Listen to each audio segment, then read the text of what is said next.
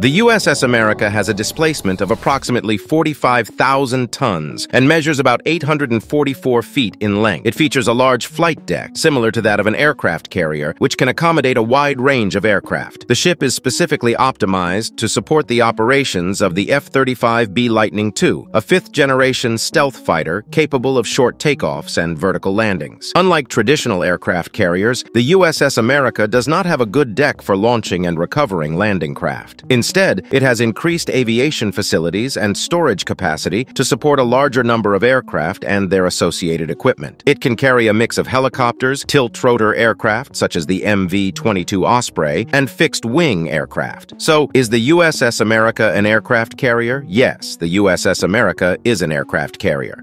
It is the lead ship of the American class of amphibious assault ships in the United States Navy.